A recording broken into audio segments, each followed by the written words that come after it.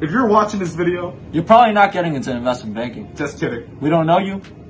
But what we can tell you is that our program has helped over 800 plus students break into the field of investment banking. 60% of which come from non-target schools.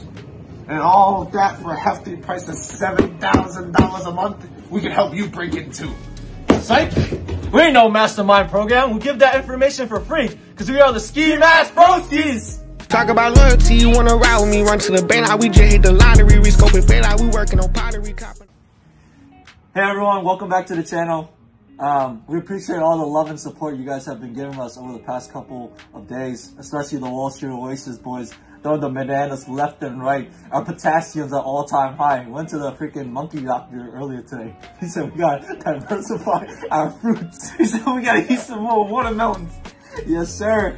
Yes, sir. Next time we're gonna have a freaking salad party, all right? And you guys better bring more than bananas. What the fuck are we saying, bro? Let's run it back. Today we're gonna be covering how to break into investment banking from a non-target school.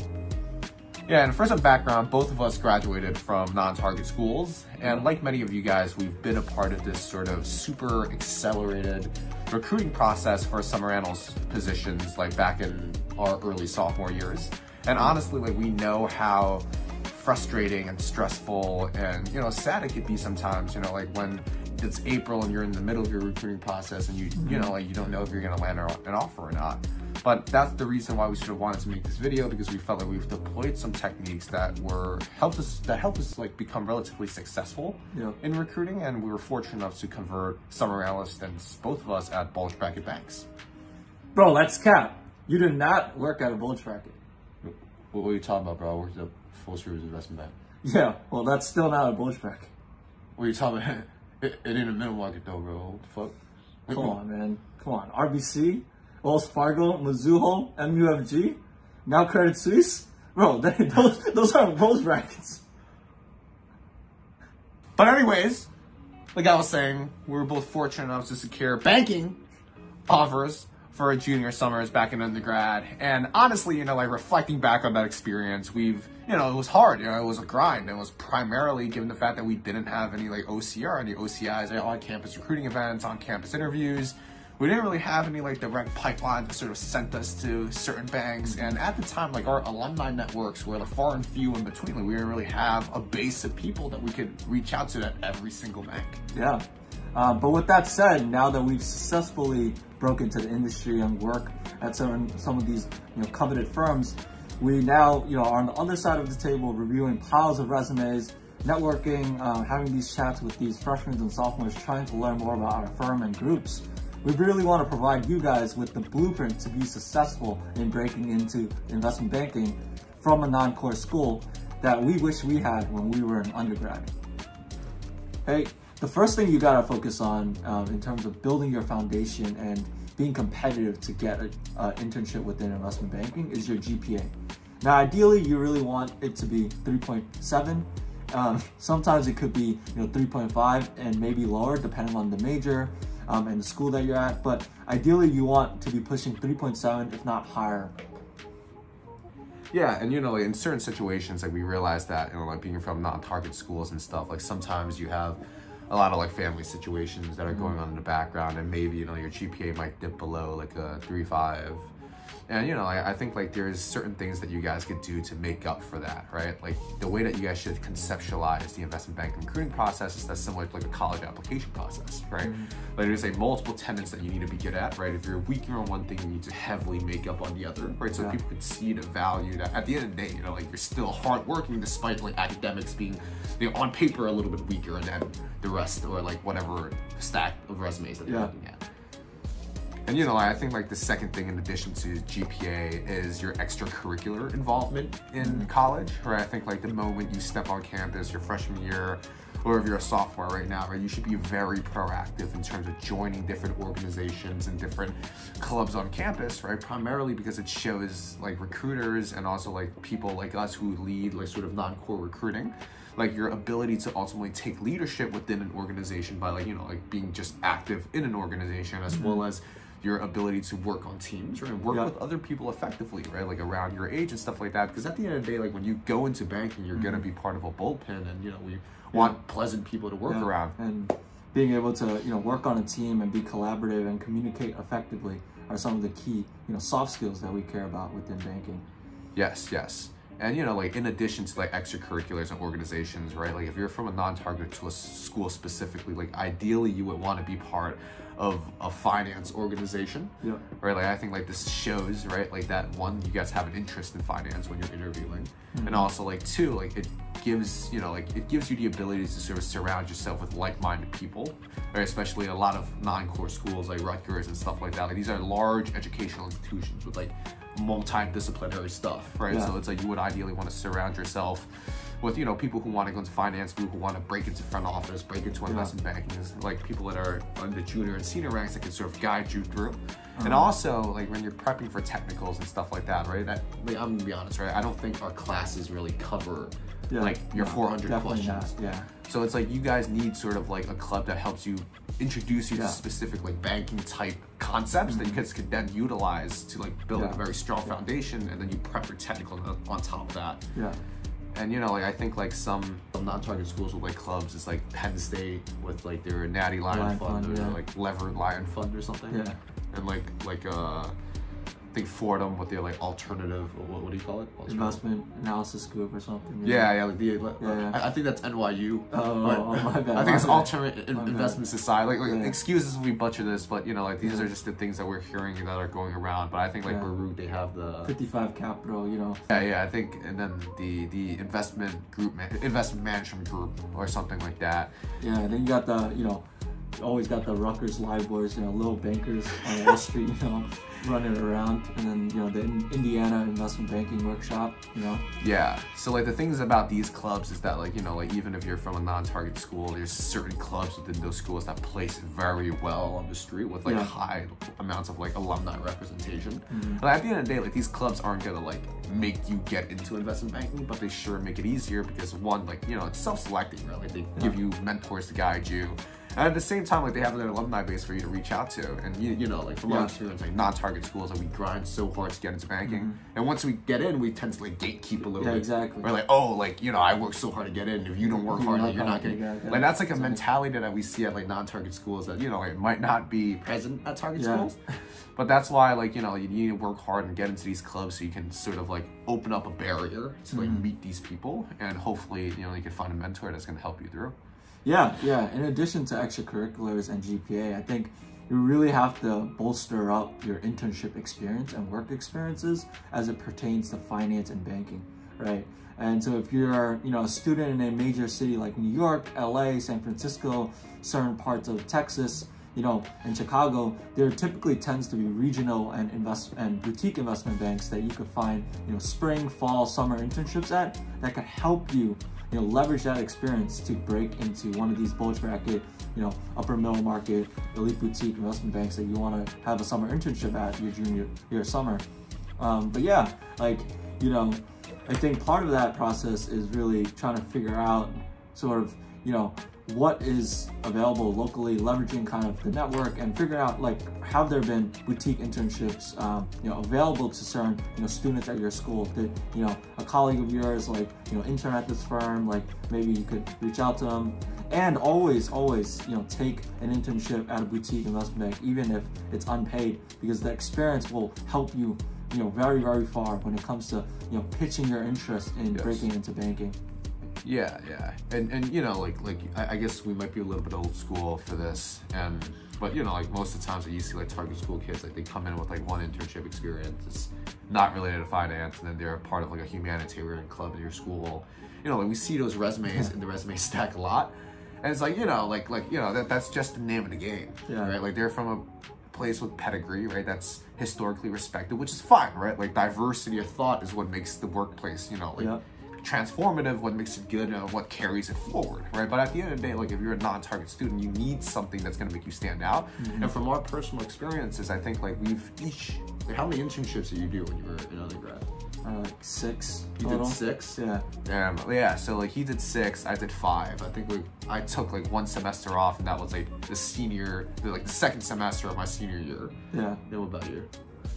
I didn't even take time out at all. I have worked every single semester. Yeah. So it's like we basically we were fortunate enough to be from, you know, like a metropolitan city, right? Like a metro area, which is saturated with like boutique investment banks that were just like small private equity shops that we sort of just took internships year after year. And I think you were a little bit luckier than I was, but I was doing like sort of like unpaid internships and stuff like that, right? And like the point is you just gotta stack them up, right? Like let's say like obviously like you're probably not gonna get an investment banking boutique offer right off the bat. And I think like for me, you know, I got like a private wealth management internship like my freshman year, and I sort of levered it into this sort of like financial news thing. Right, and afterwards, I joined my student investment fund, and I leveraged, you know, like that experience to get into like boutique investment bank, and then, you know, like that's when my talking points for interviews came through, right? And it's just like sort of just like building on your resume each semester in order to make it as best that it could be, so that you know it could position you well against your competition. Yeah, and back to our point about, you know, painting a story, right? You know, when they ask you why investment banking or why do you want to work at the firm, like, you know, I think having that internship resume, you know, experience coupled with your leadership on campus really provides the soft skills and technical experience to really, you know, let the interviewer or the person you're networking know that, like, okay, he or she knows what they're walking themselves into and understands what the role that they're signing up for. Because I think a lot of people just, you know, they come freshman, sophomore year, you know, hear about investment banking. Oh, it's like really cool and want to break in, but don't realize like the steps that it takes to get in. And so, you know, we're here to offer our advice and kind of our, you know, process based on our experiences.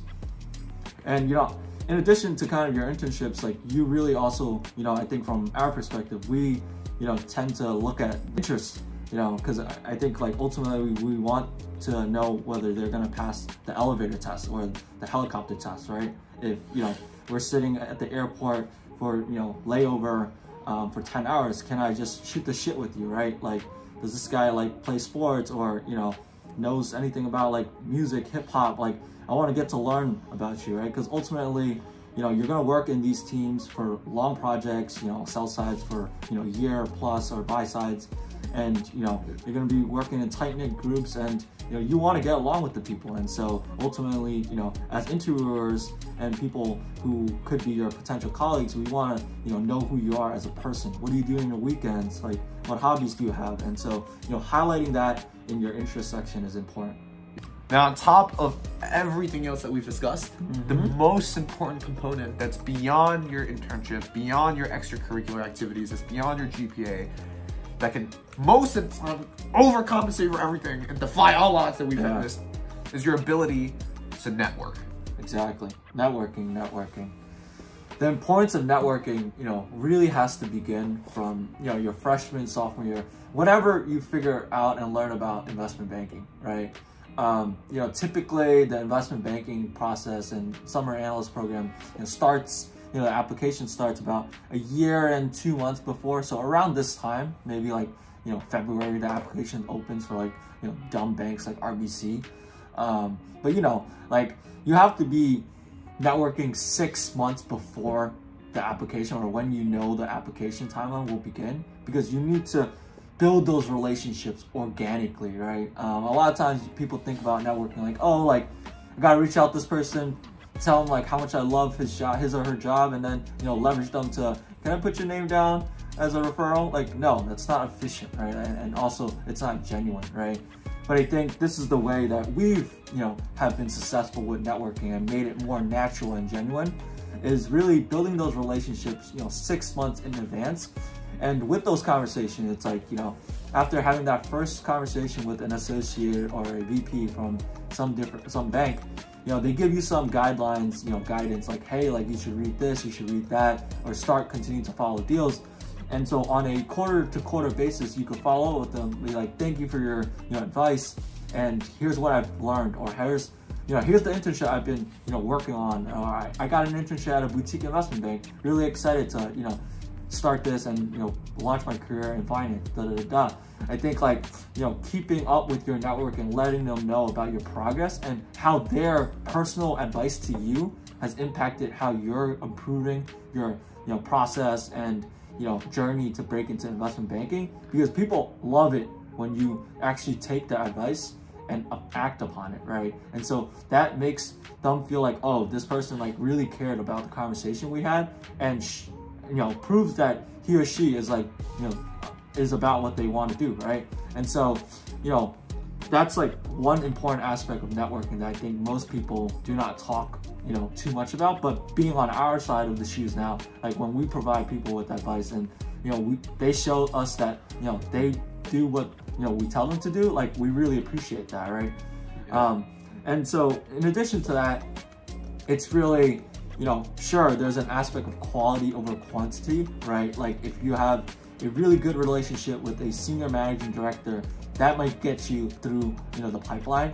But at the same time, you know, coming from a non-target school, you probably don't have, you know, alumni at every single bank that you are targeting. And so, you know, from a quantity perspective, you know, when we were doing it, we were sending emails out, maybe, you know, 20, 30 emails out per week, and accumulating that over, you know, a 6-month time frame. You know, that's basically hundreds and hundreds of emails. And of course, the hit rate may not be, you know, 30%. It might be closer to 5 to 10%. But really, really focusing in on those 100 bankers and those conversations that you have. And from that, you know, once you built a decent relationship with one or a few bankers, you know, leveraging them to learn more about, you know, asking them at the end of the conversation, like, hey, can you introduce me to someone else in your group or someone else at the firm? Or maybe they have buddies in the industry as well. I think 9 out of 10 times, most people are willing to help. And the worst thing they could say is no, right? And so, you know, you really just have to be, you know, humble and gritty. And based on our experiences, you know, people have always met us halfway and were, you know, willing to, you know, reach their hand out and give us an opportunity. Yeah. And like, we're probably going to get a lot of monkey shit for this, but adding on to what you said, right? Like at the end of the day, like networking for non-target schools, especially if you're trying to like break in, right? Like people are always like, oh, networking is like a two-sided street, right? You could give them something, they could give you something, right? That's bullshit, right? You can't really give them anything. Right? At the end of the day, like there's just, everyone knows, right? Like the person who you're networking with, he's looking for a candidate to refer and to bring into their organization, and you're trying to get a job, right? So at the end of the day, you got to treat this like a sales pitch, right? Like a sales tactic, right? You just, like, you got to have both quality, but at the same time, you need to have a lot of quantity, right? And a lot of people say, oh, like, you know, you can't just reach out to like 50 people at once, like blast them, right? That's like honestly, that's our tip, right? Just blast as many people as you can. And follow up. You know? Just follow up. Like let's say like if they don't respond 2 weeks later, set a timer, follow up on that email, right? And you know, eventually like they might never respond, you know, but the 1 or 2 people from each bank that's going to respond to you, like one day, right? You open up the door to have a conversation with them, right? And maybe it's a bad conversation, it's fine, but you get over it, on to the next, right? Like no one really cares, no one remembers, right? And then, but if you have a good conversation, you ask them, hey, like, can you push my resume in, right? Or can you refer my resume, like, or can you introduce me to another member of your team? And then that way, you know, you travel through the whole group, right? And then, you know, like when recruiting season comes in, they open up your portals, you maximize your opportunity of getting a higher review, getting first round, and stuff like that. Yeah, and the importance of like following up with people, right? A lot of times it's like, you know, you constantly have to think about it in the sense that you want to be the first person that's in their inbox, right? When they type your name in and, you know, your name comes up, like they're typing it on Outlook and like, oh shit, I spoke to this dude like 6 times, right? We had, you know, email traces, you know, back to like when he was a freshman, and he's been crushing it since, you know, we've chatting, and he seems like he's doing well, high performer, super active on campus. Let's get him in, you know, into the pipeline. And so, you know, it's very important to not only network, but also be proactive in updating your network, because ultimately that will give you the best ROI and chances to get into the firm that you want to be at. Yeah. And like from our experience, right, like higher views suck, right? Yeah. Like when we were doing it, it sucks. When we're reviewing higher views, right? I've reviewed like probably like over 90 higher reviews. It sucks too, right? Because like, you know, like both of you know it's awkward, right? But at the end of the day, like if you've networked with someone before, they'll literally ping the team and they'll be like, hey, I had talked to like, let's say Kevin before, right? And like, I like Kevin, And I'll be like, okay, fine, I'll let him through, even though his higher review sucked ass, right? It's like then, like, boom, right? You get a first round phone interview, and that's when you even the playing field, right? Yeah. You have an equal opportunity as every one of those target schools, everyone else, because you have a chance to compete for the opportunity. Yeah. Right? And at the end of the day, like, that's what matters, right? To maximize your odds. Yeah. So with that said, you know, I know we've rambled a bit, but like, hopefully we've provided you guys with some useful information and qualitative advice, right? And going forward, we're actually going to publish some videos, right, regarding how to network and how to use a networking log, right? We plan to help you guys build it live. Yeah. Not live, but like recording a video and sort of like giving you guys the file as well to teach you guys how to manage your networking. We're also going to do a video on like how to interview properly, both from a technical standpoint as well as from a behavioral standpoint, right? But, you know, at the end of the day, like recruiting as a non-target student, you guys just need to remember, I think, like 2 big things, right? Like the first thing is that, you know, like the amount of effort you guys put in is the result that you're gonna get back, right? Like, and we seriously mean it when we say that we've never seen a non-target kid or any kid from any school who puts 100% of his or her effort into the recruiting process and not have came out with something. At the end of the day, like recruiting is a competition, right? It's about beating out the other kids. And as a non-target student, you're always at the bottom of the list, right? I remember when I was doing higher review screenings, right? Like I'm very passionate about non-core schools. And, you know, like when I screened over like 90 to 100 high reviews and I'm like looking at that thing. And then, you know, in the middle of screening my 80th one, I get a message from HR and they're like, hey, by the way, like we already gave out like 5 offers. And I'm like, oh, what do you mean? Like these non-target interviews hasn't even gone out yet. And you guys have already given away like 40% of the spots, right? And you haven't even hit all your target schools yet, right? So it's like, that's why recruiting is so hard, right? Because you have your relationships with your core schools, you have certain quotas that you need to fill. And then like they plug whatever they need left with the non-target students, right? Which is why you guys need to like put a lot of your effort into it. But you know, once you put your effort in, you'll always succeed. And you know, that's why we're here to help you guys. And you know, always, you know, any specific question you have, like feel free to drop below, and we're gonna try to make a video or, you know, tackle it in, you know, some of the future videos that we got coming out. But that said, just drop a like and a subscribe below. We see your comments on our Street Races. We see your love. Sometimes it's difficult for us to make educational content and be goofy at the same time, but we'll try our best. And our videos will improve going forward. So thank you a lot for your support, and we'll see you next time. See you. All right, so with that said, Yo, touch my nose, bro. Come on.